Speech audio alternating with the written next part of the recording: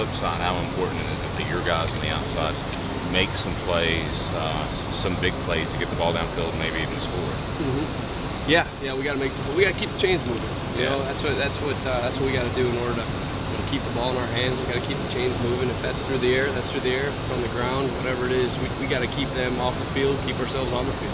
As a coach, do you ever find it funny? Everybody talks about their offense, which is fantastic, but their defense is pretty darn good as well. Their defense is outstanding. I mean, they got 2 corners as good as we'll face all season long.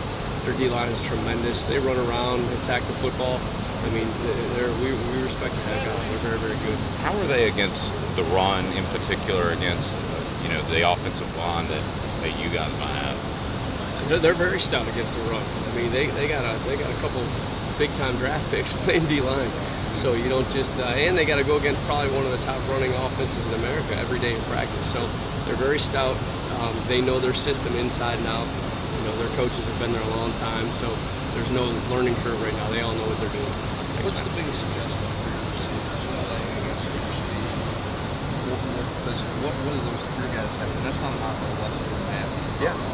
What do you guys have to do differently than maybe they did the first time? I don't know if we have to do anything different, but better. Yeah, better. But we just got to keep improving. I don't know if I can't really change what we're doing. I got to keep on the path that we're getting on. If that makes sense. I got a young crew here, so I just want to come out. I know it's coach talk, but it is true. We got to get better every day in practice. I can't worry as much about Oregon.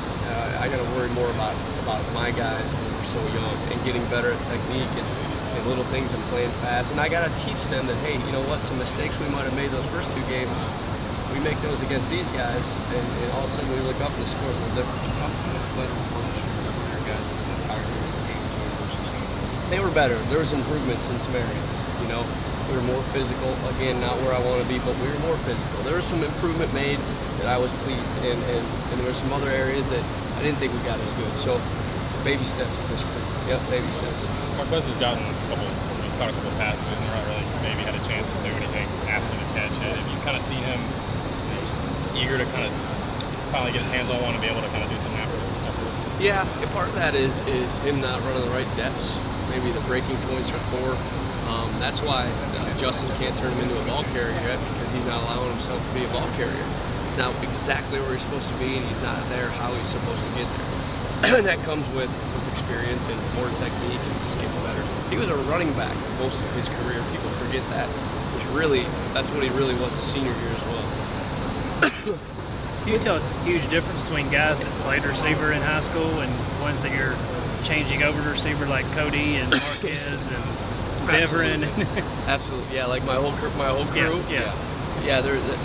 There's so many intricacies out there on the perimeter, especially in this offense. We're going so fast. You have to process so fast, and just route technique to blocking technique to how you get signals to just all those things are different than any other position. Especially in this offense. So it's a big adjustment. It takes a little while. Unfortunately, it's not an overnight deal.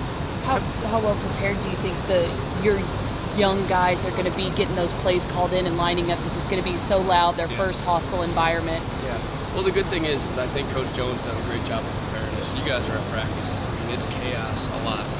The reason it's like that is to prepare them, hopefully, as much as we can for games like this. I mean, this league is crazy as it is, and to be able to go to Oregon, which is, I mean, let's be honest, it's an SEC environment, an SEC caliber team.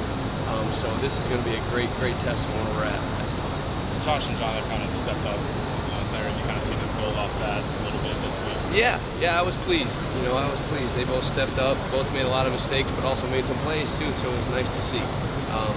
It's nice to see some guys catch the ball and have fun doing it. So it was good. It was a good confidence builder too. You saw this Oregon team in person on the defensive side of the ball, I guess, last year? No, I wasn't there yet. You're not there? Nope. I was there the morning after I got hired. Oh, there you go. So I didn't know if you knew much about them from in person, so obviously not. No, but I've seen that game on tape, though. I've seen that game on tape. So they're fast and they're skilled. They're what everyone says they are.